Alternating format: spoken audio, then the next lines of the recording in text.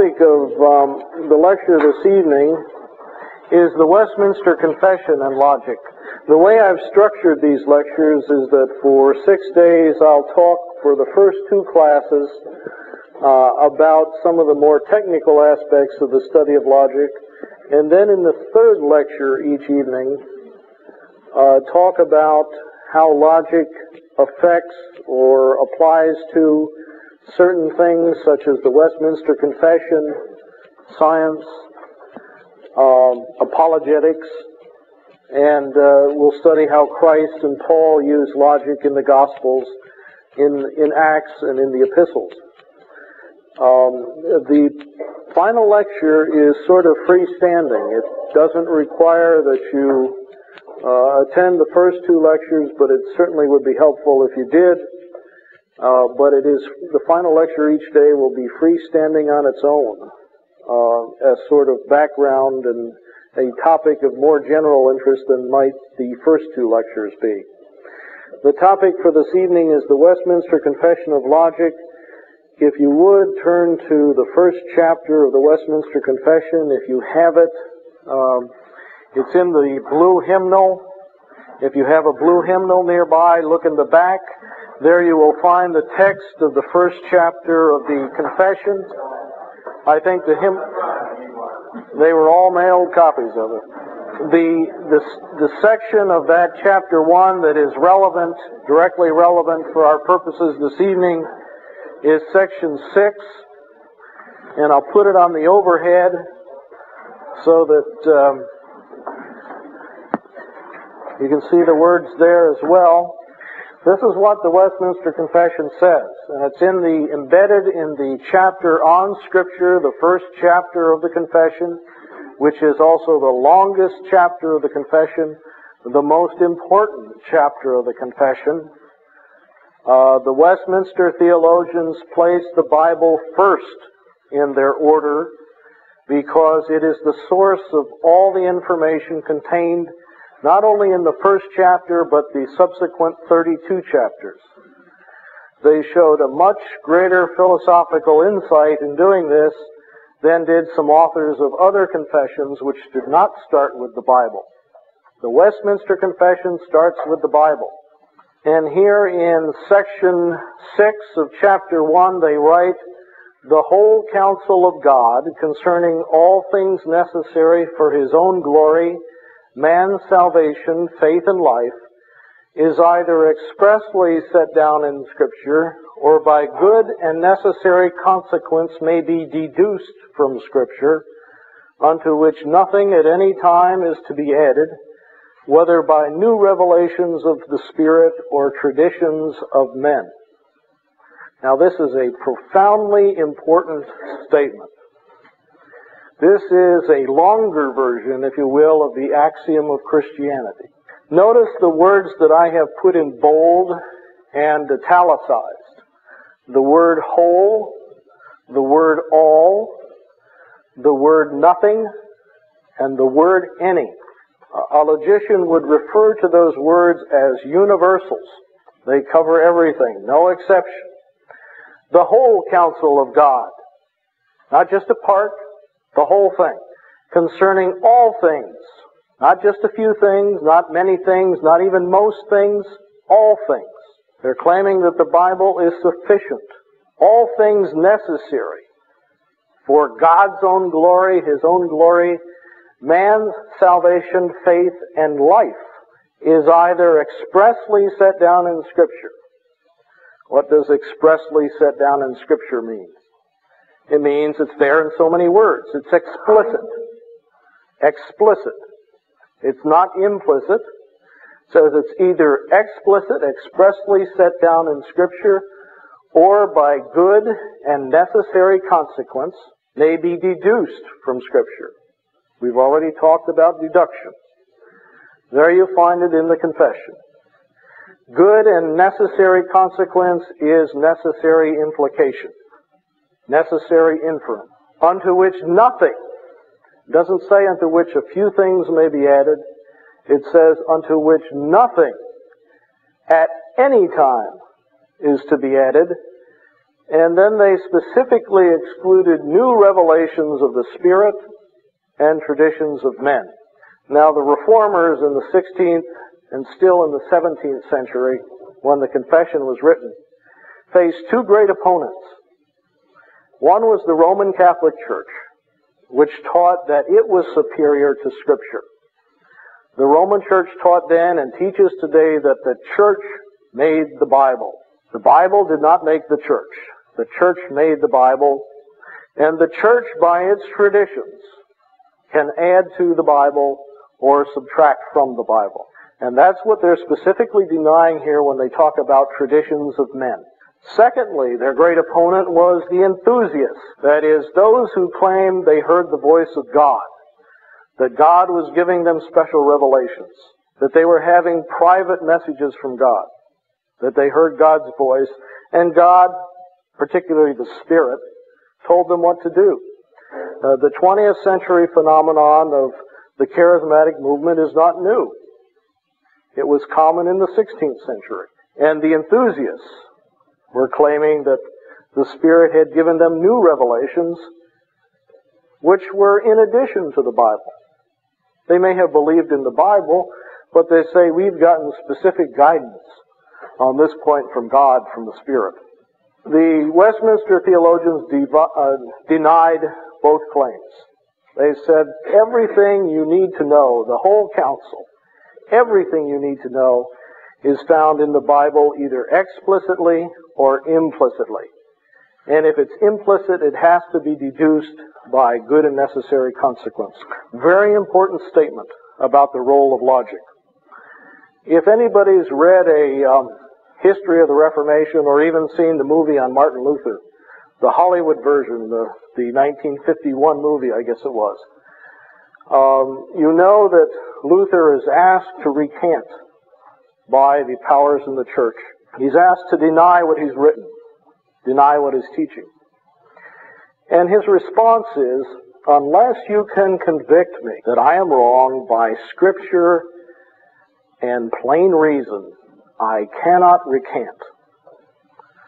Luther very clearly appealed to Scripture and plain reason, just as the confession here talks about Scripture and necessary consequence. They meant the same thing.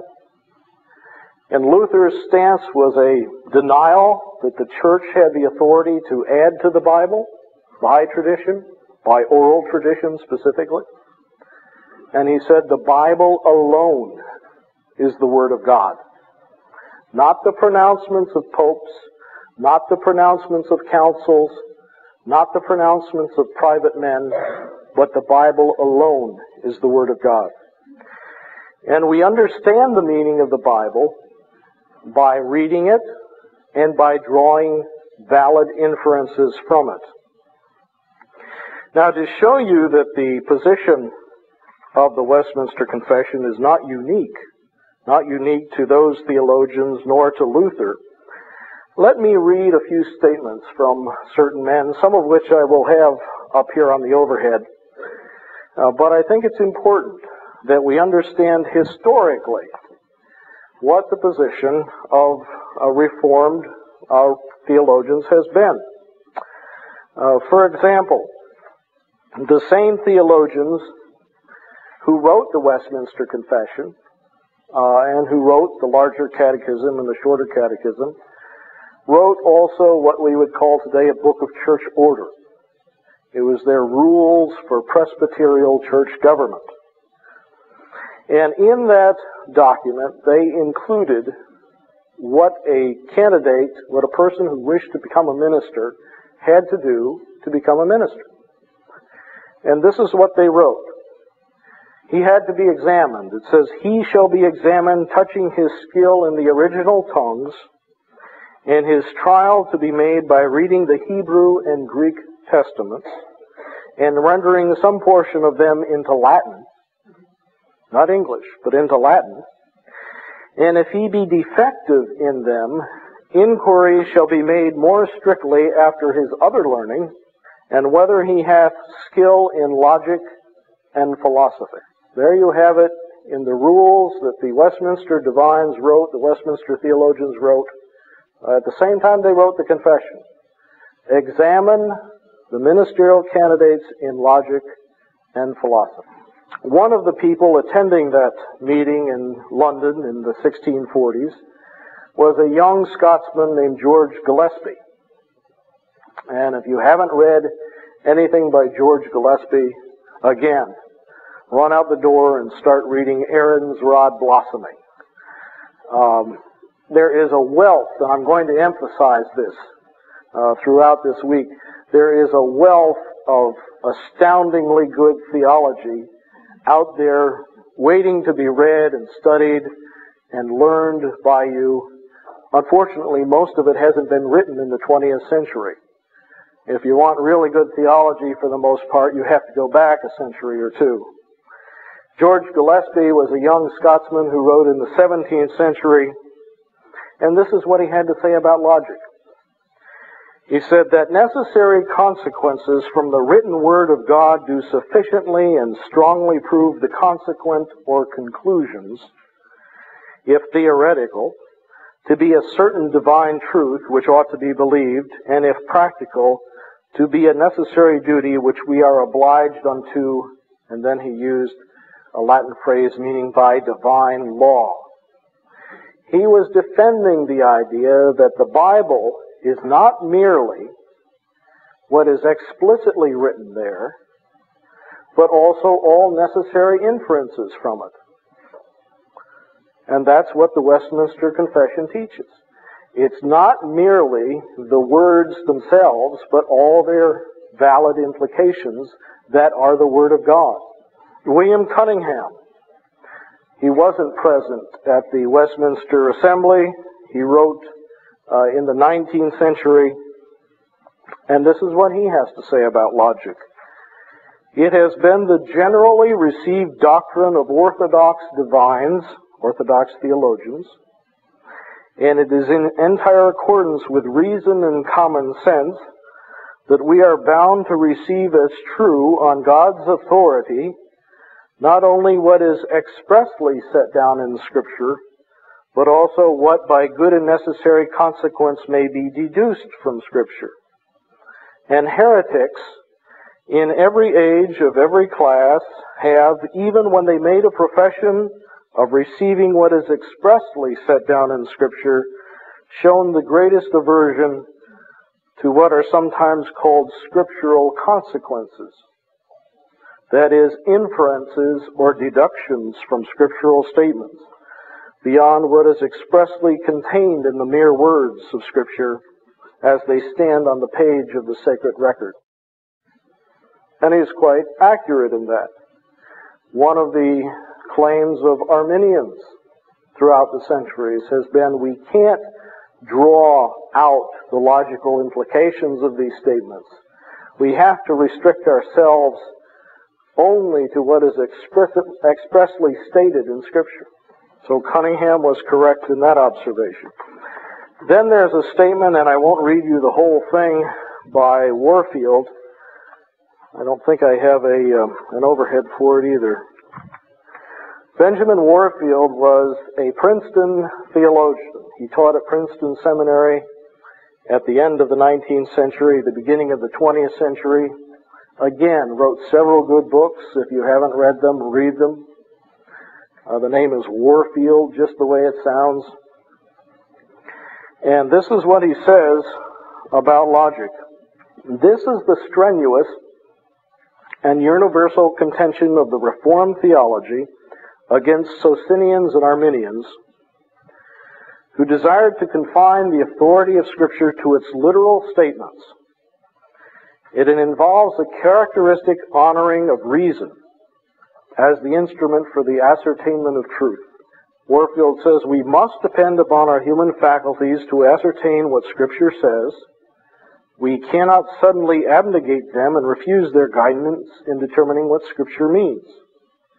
This is not, of course, to make reason the ground of the authority of inferred doctrines and duties. Reason is the instrument of discovery of all doctrines and duties, whether expressly set down in Scripture or by good and necessary consequence, may be deduced from Scripture.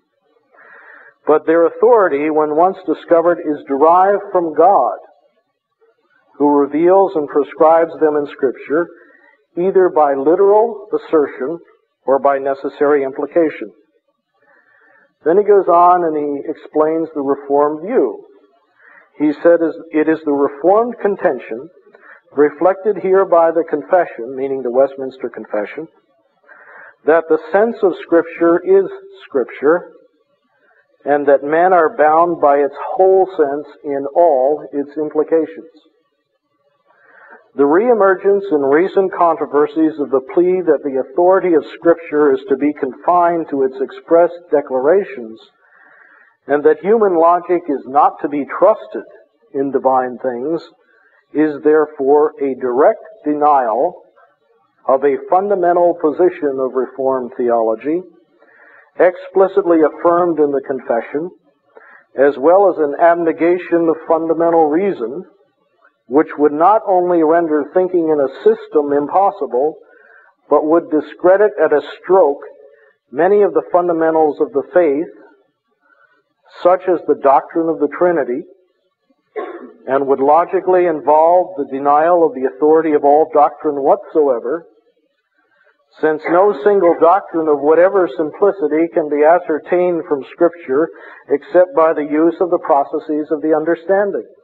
The recent plea against the use of human logic in determining doctrine destroys at once our confidence in all doctrines, no one of which is ascertained or formulated without the aid of human logic. Now that's a long statement from Warfield, but he makes it crystal clear what the meaning, what the intention of the Westminster theologians was. There is no understanding without the use of logic. We emphasized earlier the necessity for the use of the law of contradiction. There's no understanding possible without it. In the 20th century, it's become very common for theologians, starting with the neo-Orthodox theologians, to say that faith must curb logic.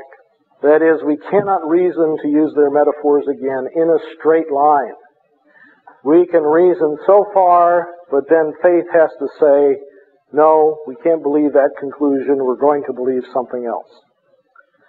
That is the contention of the neo-Orthodox theologians. The men like Karl Barth and Emil Brunner and Rudolf Bultmann, Swiss and German theologians who, among other things, have denied the inerrancy of Scripture, of the historicity of the resurrection. Unfortunately, many theologians who profess to be Calvinists have adopted that neo-Orthodox view and have denied the view that we have read so far from the Westminster Confession and from older Reformed theologians. Let me continue, though. I've stopped with Warfield. Let me continue with a statement from a Reformed Baptist named Kenneth Good. Now, the late Mr. Good denied necessary consequence. He wrote a book called Are Baptists Reformed?, in which he says, no, they're not.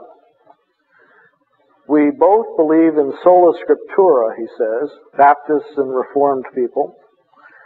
But the Reformed people go further, and they add something to Scripture.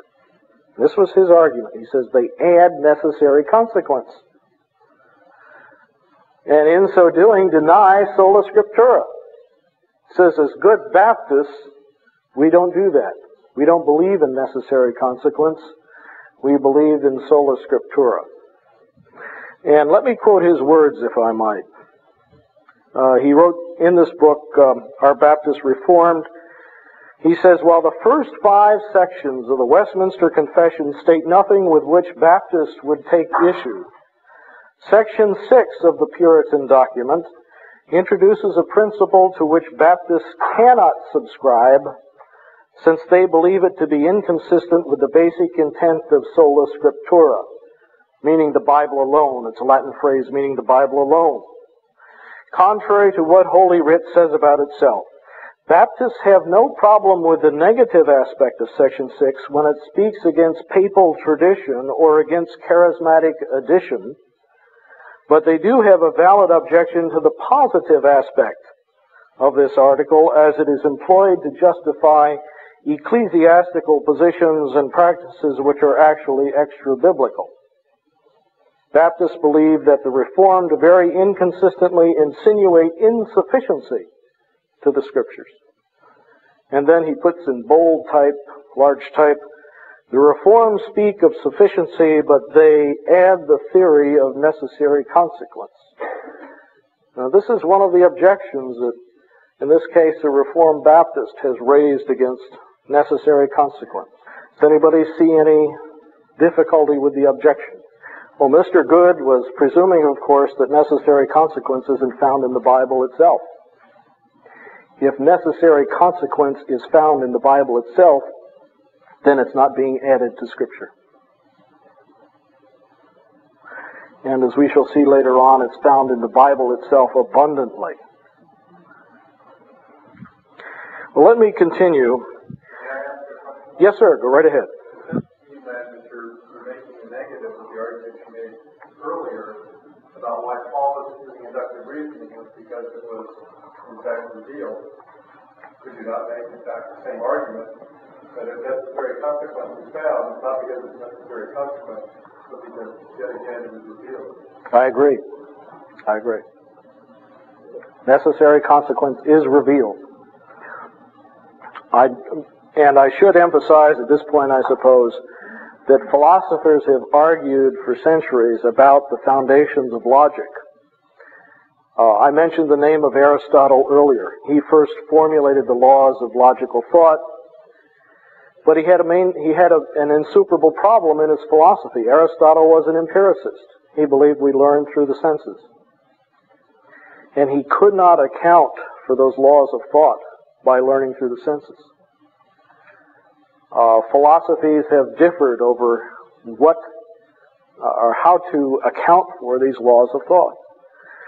And we ground the laws of thought in revelation, not in sensation. It is God's thinking. The laws of thought display the nature of God's thinking, and that thinking is displayed in the revelation He has given us. Skipping a few centuries now, I've given you quotations from the 16th century and the 17th century, the 18th and the 19th century. Let's go back to Augustine. And you'll find some of these quotations on or contained in the Green Book. If you look about two-thirds of the way through the Green Book, you'll find many of these quotations. Augustine, Bishop of North Africa, came from the city of Hippo, very small city in North Africa. He wrote, "The science of reasoning is a very great service into searching into and unraveling all sorts of questions that come up in Scripture. The validity of logical sequences is not a thing devised by men, but it is observed and noted by them that they may be able to learn and teach it, for it exists eternally in the reason of things and has its origin with God." That was what Augustine thought about logic and reasoning. It's not something devised by men, but has its origin with God. Skipping forward 15 centuries, there's another 19th century theologian, Shedd, S-H-E-D-D. Oh, here, before I get to Shedd, let me put Augustine up here for you. That's the quote I just read to you from Augustine. And by the way, it's pronounced Augustine, not Augustine. Saint Augustine is in heaven and Saint Augustine is in Florida. And this is what Augustine had to say about logic having its origin with God. Shedd said, Presbyterian theologian in the 19th century. It is important to notice at this point that in respect to the doctrines of Christianity, the office of reason is discharged if it be shown that they are self-consistent. A rational defense of the doctrine of the Trinity, for example, consists in demonstrating that there is no contradiction between the several propositions in which it is stated. To require of the theologian a complete explanation of this truth and proof of its rationality is more than is demanded of the chemist or the astronomer in physical science. And here he is defending a rational explanation of the Trinity. Another 19th century theologian, again, if you haven't read his books, particularly his commentary on Romans, do so, Charles Hodge. Another gentleman who taught at Princeton Seminary, he wrote that the first and indispensable office of reason, therefore, in matters of faith is the cognition or intelligent apprehension of the truths proposed for our reception. And hurrying on, let me give you Abraham Kuyper, a late 19th, early 20th century Dutch theologian. Kuyper at one point was very active in politics and I believe Prime Minister of the Netherlands. Wrote a book on the Holy Spirit, which is very good. And among other things, this is what he had to say about logic. A theologian who undervalues logic as being little necessary to him simply disarms himself. This was by no means the practice of our older theologians. They always emphasized most strongly the study of formal logic together with its related arts. One of the leading Dutch theologians, Abraham Kuyper. In this century, I might read a sentence or a paragraph from Gordon Clark. Instead of a series of disconnected propositions, truth will be a rational system, logically ordered series, somewhat like geometry, with its theorems and axioms, its implications and presuppositions. And each part will derive its significance from the whole. Christianity is a comprehensive view of all things. It takes the world to be an ordered system. Another 20th century American theologian, James Buswell, I think I do have his on an overhead here. I'll put his statement up here.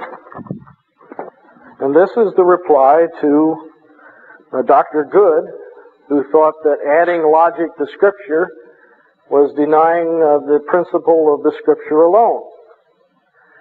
Boswell says, when we accept the laws of logic, we are not accepting laws external to God to which he must be subject, but we are accepting laws of truth which are derived from God's holy character. If we accept the triune God as revealed in the Bible, it follows that we accept propositional truth and the laws which are inherent in the nature of propositional truth.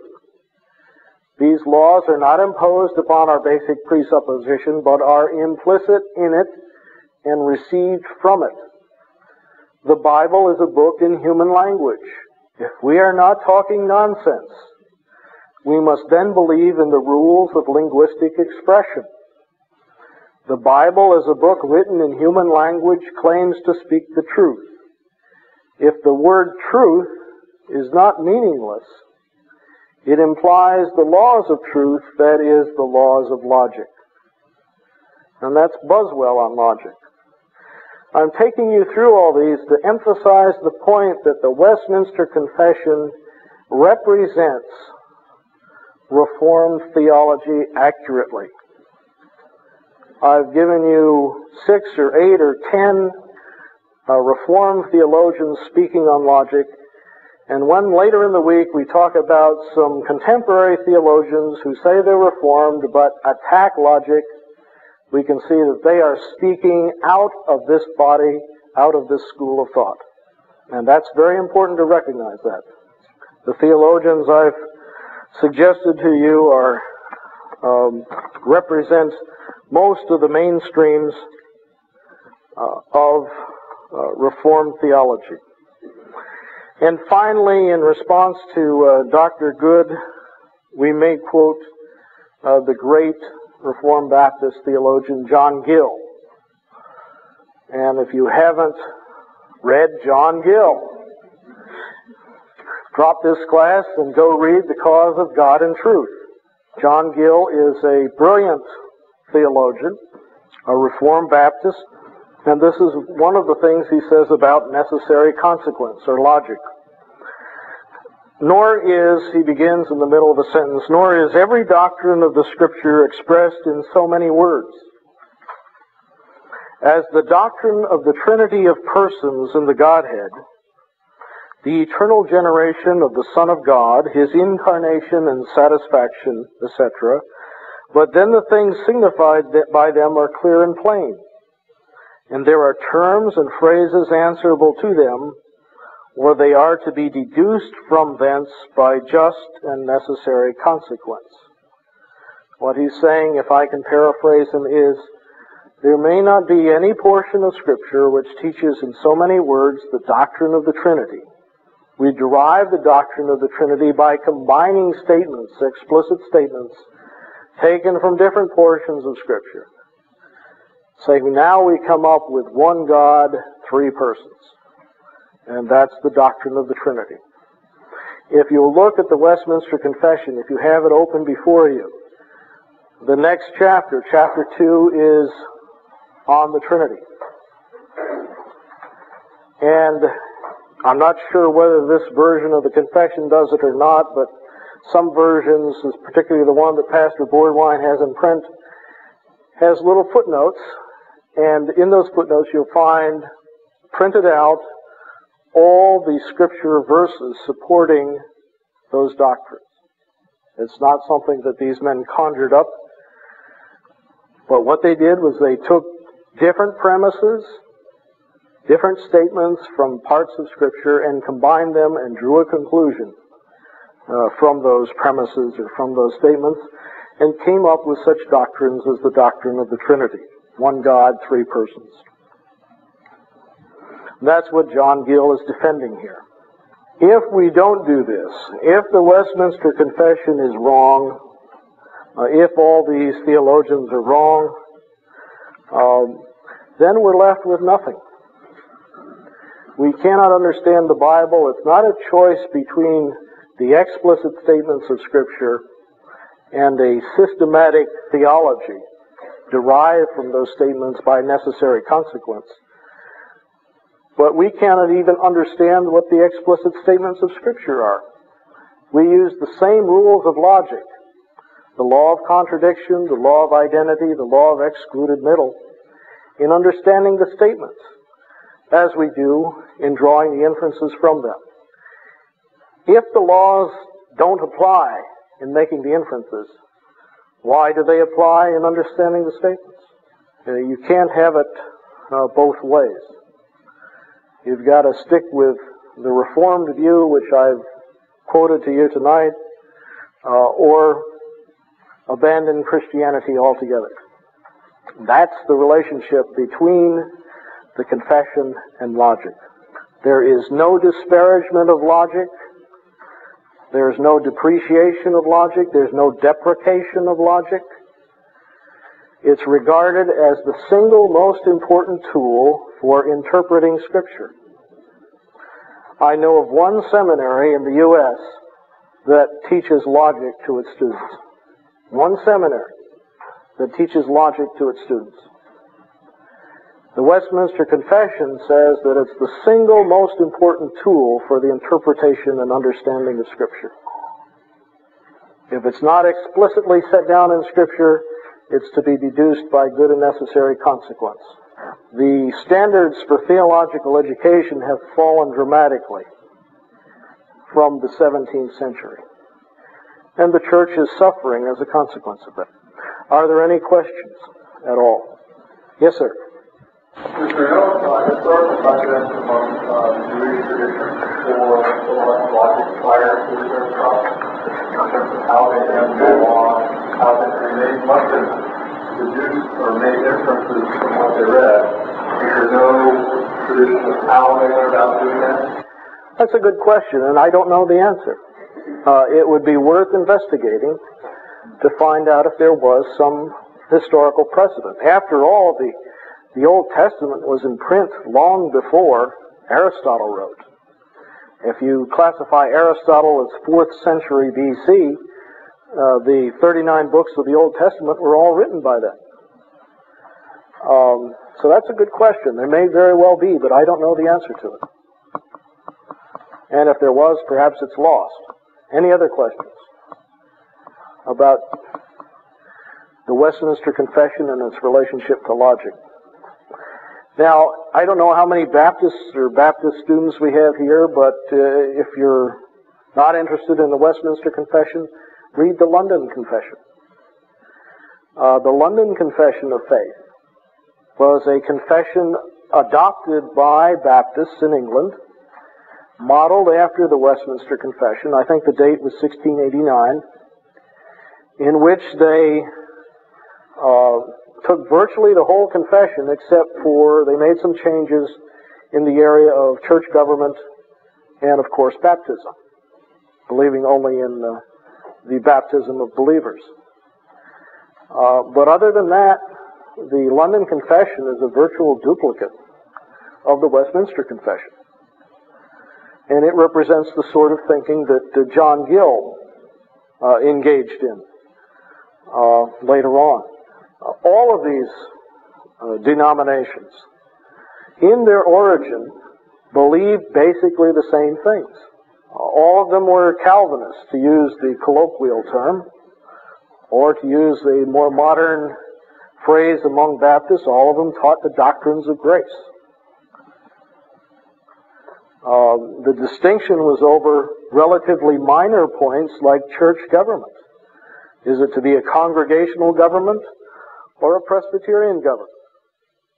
Even the Episcopal Church, if you read the 39 articles, it's very much informed by the doctrines of grace. And the names of our denominations came from a time when about all they had to argue about was what form should church government take. They didn't argue about the inerrancy of Scripture or the Trinity or the Incarnation or the Resurrection or any of those things. It was a relatively minor thing. So we have Congregationalist names and Presbyterian and Baptist. That's when the denominations got their names, and it was over a relatively minor point. So don't think that in talking about the Westminster Confession, I'm talking something that only a few harebrained Presbyterians came up with. It's not at all the case. Back at the time of the Reformation and for a century or two afterward, there was a great consensus among Protestants what the truth was. A great consensus. That consensus was carried over to America in the 18th century and in its founding. So I don't want to be misunderstood as saying this is just Presbyterian. It's not, by any means. Any other questions at all? Yes, ma'am. Is there any sort of movement by the seminaries back to sort of logic, obviously? I mean, you obviously would have maybe a sense of that. I was wondering if there's any renewal of that. Well, as I say, I know of only one that is doing it, and that has begun only within the last couple of years. They use the Clark text as the textbook for the course. Whitfield Seminary in Florida, named after George Whitfield. Now, I may be ignorant, and if I am, please correct me. If somebody knows of a seminary that teaches logic to its students, I'd be delighted to hear of it. Yes, sir.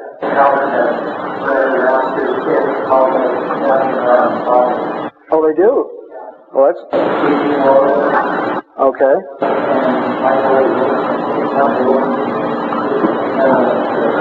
Well, the name Moreland I'm familiar with. I'm not sure who the other gentleman is. Okay. Okay. Well, I'm glad to hear that. And that's in California, right? It's not a Presbyterian seminary. I think it's Baptist. Is it independent? Okay. Any other questions or comments? Well, I hope I haven't confused you all. If you would do your homework assignment then, the test on 101 and pages 1 through 6 in the workbook. If you don't have the workbook, feel free to copy the pages. When we come back together tomorrow at 4 o'clock, we will first go over that homework assignment. And then we'll start talking about informal fallacy. Thank you very much.